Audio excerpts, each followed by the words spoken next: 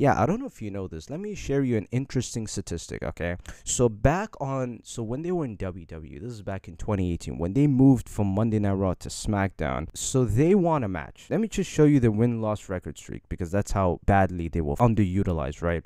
So when they showed up, they won a match on SmackDown or SmackDown Live back then in around May of 2018. Now you're probably thinking, did they win a match since then?